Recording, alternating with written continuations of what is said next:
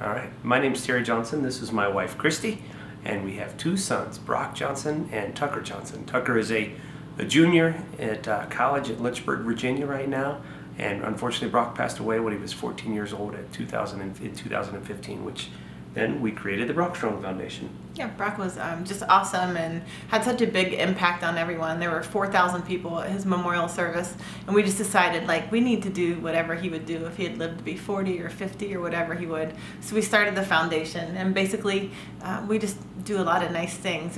We support Nationwide Children's Hospital, travel baseball, and the community, which is pretty broad in that we can do a lot of different things around here. We support the food pantry, the schools, just about anything that anyone asks for. Families going through hardships, medical hardships, we've helped pay for funerals.